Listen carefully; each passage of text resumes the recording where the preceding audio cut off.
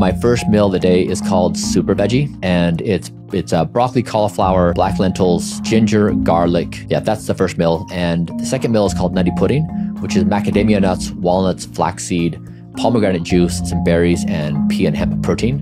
And the third meal of the day varies every day. So it's like some vegetable, some berry, nut, seed, but a total of 2,500 calories. And then I do 1 tablespoon of extra virgin olive oil with each meal. So I do 3 tablespoons a day.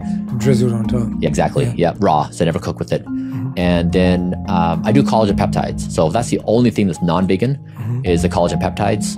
And that's 2,250. Oh, I also do some cocoa, 100% pure cocoa, 6 grams a day. And then I take around 50 pills.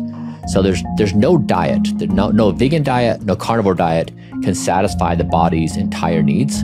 So you have to supplement if you want to be ideal. And if you want to be on the frontier of like really slowing down your aging and robustly addressing the body's needs, you need to supplement. Some things just cannot be acquired through diet.